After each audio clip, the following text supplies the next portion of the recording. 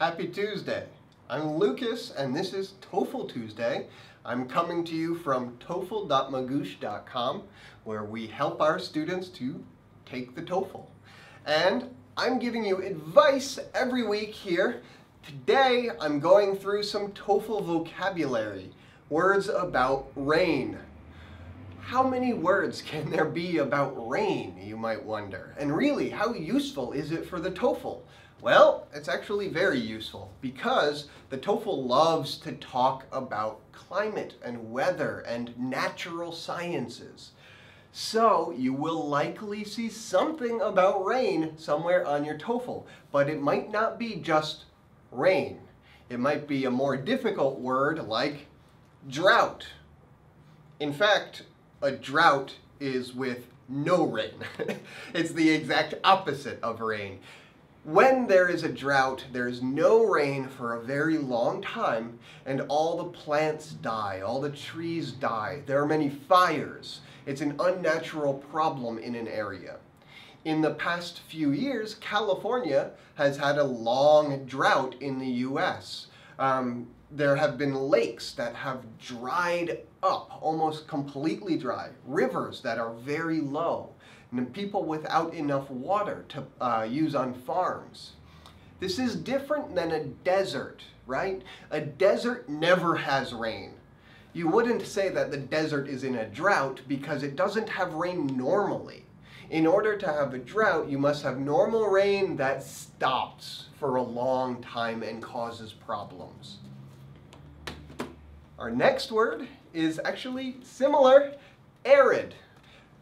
To be arid. Arid is an adjective meaning very dry, but dry in the air, like a desert.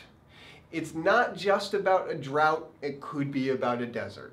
So this is not just a short period without rain. It just describes the dryness of the general area, an area that doesn't get enough rain.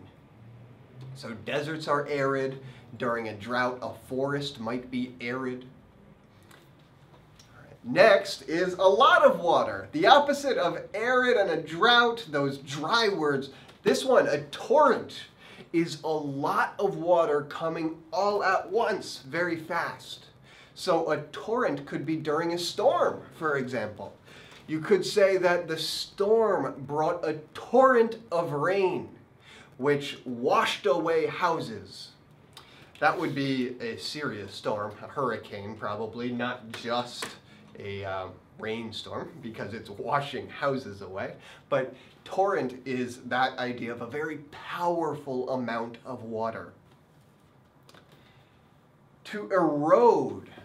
This is what water does to rocks or land over a long period of time when it runs over the rocks, over the land again and again, and slowly the land gets smoother and it becomes lower and lower and lower because the rain or the wind takes away small pieces bit by bit. So, for example, maybe you have some mountains like the Appalachian Mountains in the US on the East Coast that are very, very old. Those mountains are from such a long time ago that rain has made the mountains shorter. It has eroded those mountains.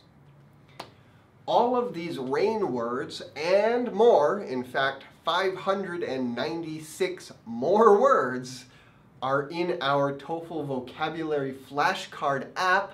I highly recommend it. It has example sentences, definitions. I've been working on these for the past month, and there's lots of advanced, helpful TOEFL-specific words for you here. It's free, totally free. Check out TOEFL flashcards in your app store, both Android and iOS, Apple, and you'll find them as the first result, TOEFL flashcards. I hope those flashcards and this lesson today helped on your TOEFL. Again, I'm Lucas, the TOEFL expert at magoosh.com. I'll see you next week for another TOEFL Tuesday. Ciao.